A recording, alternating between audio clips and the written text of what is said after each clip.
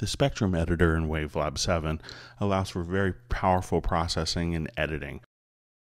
Now, when we do actual editing on our main waveforms here, we actually edit all of the frequencies. So if my material has bass, treble, mid-range frequencies, I have to kind of take all the frequencies or none of the frequencies. The spectrum editor will allow us to kind of edit individual frequency ranges. So let's come over here and open the spectrum editor by clicking on this icon. And as we do that, we see our waveform view actually here change, and it looks a bit radically different. But what this is actually showing us is our frequency range from 0 hertz all the way up to 22K. So where I see kind of more brighter colors, I actually have more harmonic information. So if I wanted to kind of zoom in, I could actually just kind of come here and let's go ahead and just kind of play our example file. So I'll see kind of my bass frequencies, and that'll be followed by some drums coming in, and we'll have a voice come in here.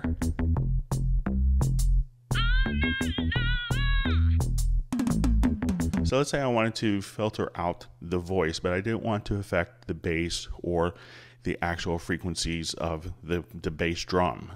So I'll come over here and just with my cursor, I'll just select that range right there of the voice. And we could actually kind of see the overtone series here of our voice. And we'll go ahead and kind of knock this down just a little bit so we can see our editor, some of more of our functions. So if I wanted to just simply damp that, I could apply a filter just in those frequencies. So as I would play the file now, I'll go back to my waveform view, and where the vocal would come in,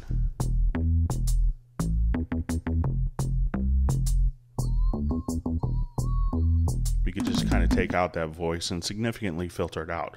So if you have a scenario where someone coughed or you had a chair squeak in the middle of a fantastic recording, you could just simply filter out those particular frequencies. Now, another great trick is to come over here, and once we have our selection defined, is actually to define a selection as a target.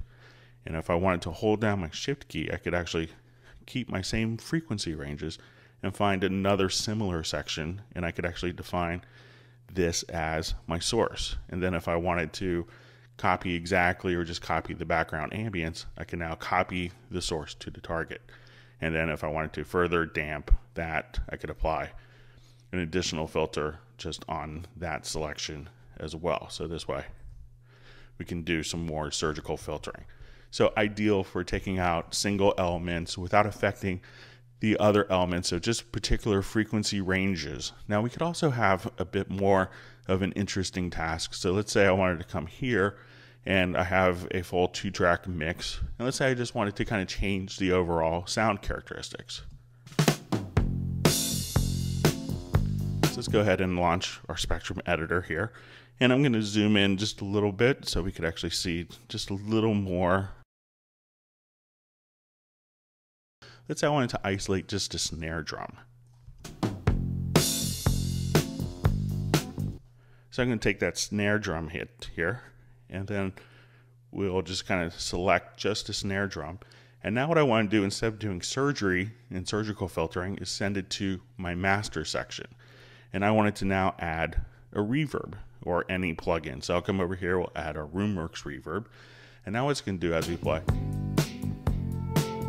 is I could just add reverb just on the snare without affecting the bass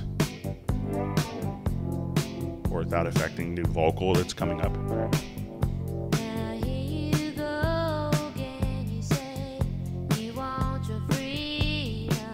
So where we were, and now adding.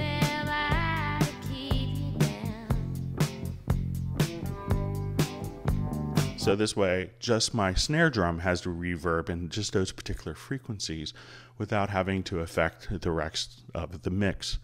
So as you can see with the spectral editing, it's ideal for doing surgical processing and creative mixing techniques using the tools in WaveLab 7.